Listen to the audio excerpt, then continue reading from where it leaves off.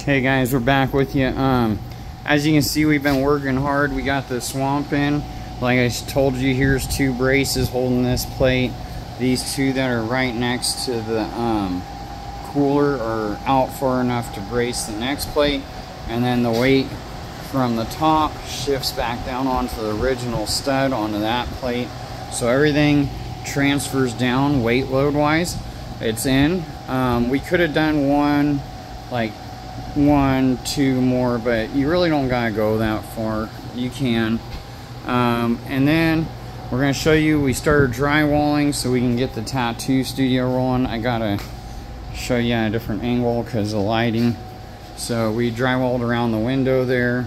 We have the drywall here, and then it goes all the way like this, and then we cheated the ceiling with some wood and tarps, and we built right here a false wall for to section off the main part of the shop for now, because like I said, we were getting ready to do a tattoo area in here because I gotta get back to tattooing as well. I haven't done any for a little while, and it's time to do some.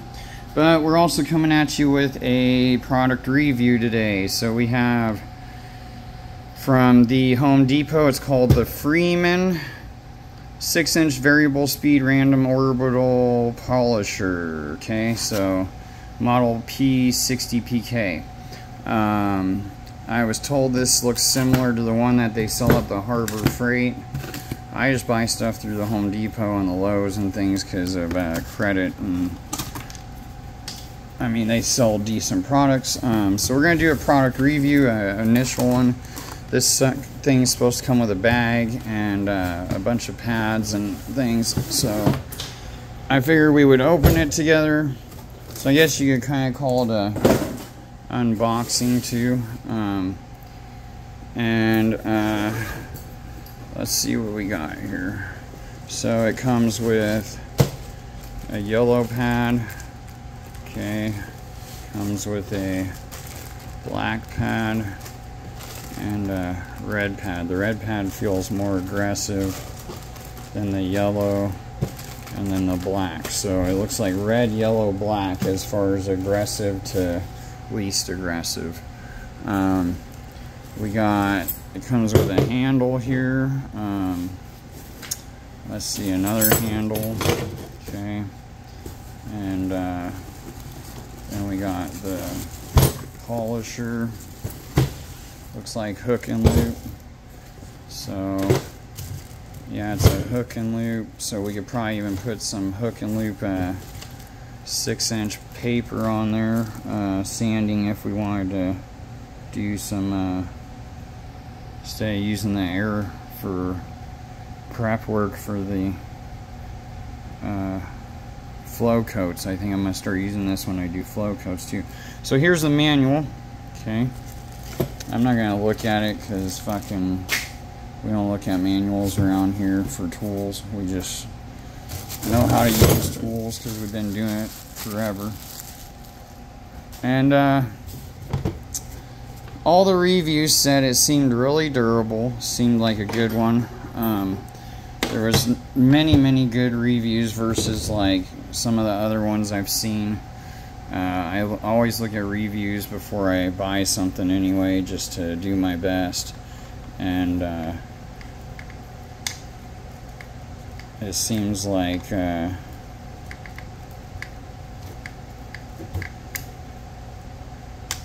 yeah, it seems like it'll be good. So we're gonna try it out. We're gonna see what she does. You know, and it looks like a decent model, so I'm excited because the other buffer polisher, the two-handled one, burned out. So I don't recommend you buy one of those pieces of junk. That was one from the O'Reilly's. It was a what do you call it, not a Mastercraft, but a Power Torque or some crap like that. And I have some Power Torque socket bits, but personally I think it's not good. Oh, and look, and then they give you some other buffer or some contacts, so when it burns out you can go in there and fix it. So we'll leave those in the bag, probably like right here in the front pocket would be good. And then that's it, guys. I mean, maybe we'll do some polishing videos and things and start doing some actual videos of us doing the work. I'm thinking about looking into a GoPro, and I would rather buy tools and things like this and have to like just kind of show you before and after videos than spend the money on a GoPro right now, because even though they're not super expensive, I mean, I got a lot of things to still finish. I got walls to frame. I will show you one more time over here in this corner. We're gonna eventually have a bathroom in the shop, because see, they left plumbing. I just have it all capped off, and then back in there's a water line, but I still gotta put a plug here and a plug right here for when the bathroom's done for the bathroom, and then I gotta wire all that up and over and out, and then I can finish drywalling from there over all the way to the tarp over there, and then from there we're gonna build this wall and then do the ceiling drywall too. It's all in phases, guys. That's how we get it done around here. We work patiently. We build cheaper makeshift walls in the meantime to make it work, because that's a money move, because I'm going to use this area to do my tattooing in now that we tiled the kitchen, and I don't want to slide my big 400-pound dentist chair around on my tiled kitchen floor no more, because it was just linoleum before. So now we're working on other ways of making money. And I need the cooler, because when you tattoo you have to have a certain temperature for bacteria purpose. You cannot tattoo and have people sweating and hot. It's just like a hospital environment. You're supposed to keep it as cool as you can. And so with that note, just to give you guys a pointer, if you're a tattoo artist and you're not following us for the automotive, your best bet in like my scenario using a swamp cooler and I'm doing makeshift stuff is to start early morning, sucking in as much cold air as you can and ice boxing that zone so you get more hours of work time, and then stopping when the temperature gets to a certain degree. So maybe put a, like I'm thinking I'm gonna put a temperature type thing up on the wall so it reads, and then I'll know like what I'm tattooing in, because as you know, anybody that goes to a hospital, it's super cold at a hospital, and that's why they keep it cold, because they don't want infection from bacteria that can grow, or so they keep stuff really cold. You know, and that's a good thing for everybody. So anyways, we'll check out the Freeman. We'll give you our opinion. Oh, and another thing on it, I didn't see it, but right now there's a variable speed in the back, it looks like. So if anybody's questioning it, we won't go through that or deal with like the torque wrench where I had the messed up video. I'm sorry about that, guys. Anyways, enjoy your days, and we will get back to you guys when we can. And you know, peace, prosperity to all that are out there trying to help the world and give back to humanity. You know, thumbs up to all the other YouTubers that I follow and possibly follow me that are about the positivity, and down with the haters and up with the participators, guys, because the only way this world's gonna get better and succeed and progressing into the future with all the other issues we have is we have to stop hating on each other and start participating and getting stuff done. We have bigger issues than people know. Like, I don't follow the news much, but I follow history, science, I'm not political by no means, but I follow some of it, but I'm not super political. I don't really follow too much because I got better things to worry about, like global warming. For instance, everybody thinks it's a hoax, but if you look at what the weather's saying this year, this is supposed to be the hottest year from now, and it's supposed to progressively get hotter every year and have longer runs of heat for the next 15 to 20 years or something like that, they're saying. And if you're not following weather and natural disaster stuff like I do, because that's what I'm really big on, because the planet's always changing, they're saying we're supposed to have global heat records. They're not talking about national, continental.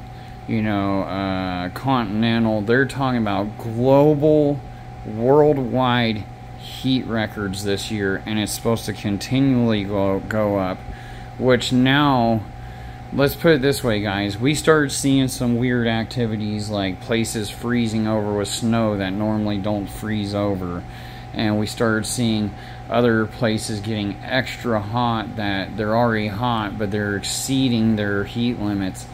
And there's some weird things going on with our weather change, guys. I'm not a conspiracy theorist, like, as far as like a lot of things go. I don't really think people are covering up a lot or anything. I just don't think people recognize the patterns that don't follow it, and they think that the people that do are crazy, and that's fine. But with all that said, guys, whether you think I'm crazy or not, you should look into it at the very least, and at least give your own opinion to yourself of what you think about it, because don't ever take anybody's word for nothing. Always do your research and take your own word for your own on what you want to pick and choose out of advice or what people are saying, and you decipher what you want to be true or not true out what they say, because that's for you to figure out. Like, I don't let anybody tell me that any which way is the right way or wrong way, or I'm wrong about a thought, or because I may be wrong and I may not be. I'd rather be prepared than not, and I'm not a major prepper either. I keep extra food and water around for maybe a few months, not a long time. My theory with that is you got a lot of people who prep that don't have bunkers and things, and it's kind of pointless, in my opinion, because if you over prep and you're in a regular situation like a regular house and things, that's only going to be so good for so long before people are going to come along, try and kill you for what you have or whatever. So it's better to be able to move along, get further away from people. So don't over prep, don't buy in all that extra spending right now and stuff, because it's pointless. Like I said, unless you have a bunker you can hunker into for 6 months, a year, or 2 years, you're defeating the purpose by just stockpiling cabinets and wasting space and money. And you need enough to move, and that means 3-4 months in case something happens along your travels of, maybe you gotta move 30 hours away, but it might take you 4 months to get there because of all the dangers. And you don't want to be all crazy about it, though. You'll find somebody that'll let you click up with them, and then you'll get into a group or something eventually. I mean, don't buy into all the crazy stuff, though. There is a such thing as over prepping, guys. Let's get real. For majority of people, like I said, that don't have bunkers and they're sitting there and they don't have no floor space in their house no more because they're prepping day in and day out. Anyways, so that's just some helpful advice. Is like, we try and piece things together around here where we do certain things, and other things we minimize. And I'm not trying to be a life coach or nothing, but someone did once tell me that I should be, because I've been through a lot of crap and I've come out on top. and I fought every step of the way. I just don't really want to get into coaching people through hard times because it's kind of sad, and it brings back memories of hard times I've had. So I prefer not to. So anywho, love all the subscribers out there. Even though we're not trying to be popular, we're just trying to be part of a good community that's real about things. And we will get back to you on this guy, and you know, enjoy your evening, and I will get back to you. All right, bye.